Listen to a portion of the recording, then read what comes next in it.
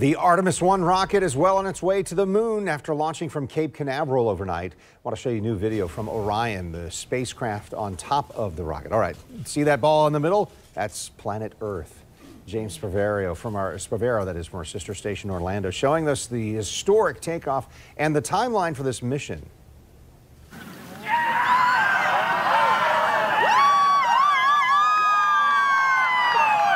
Jubilation as NASA's most powerful rocket finally gets off the ground.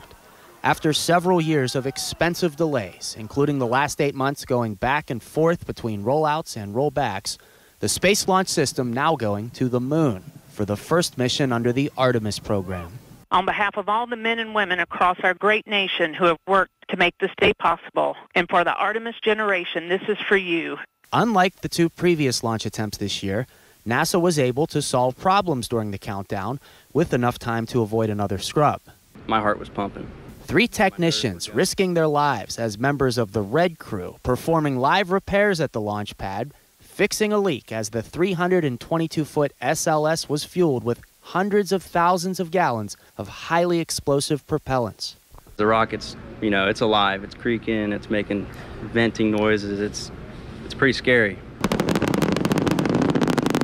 SLS propelling the Orion capsule on its path to orbit the moon. Cameras showing Earth and the mannequins on board. NASA says the 26-day mission that will blaze the trail for astronauts flying on SLS and later astronauts landing on the moon is going as planned so far. As we now explore the heavens, as we go back to the moon, and then we go to Mars. After its journey of more than 1 million miles, NASA says Orion is expected to splash down in the Pacific Ocean on December 11th. At NASA's Kennedy Space Center, I'm James Spavero.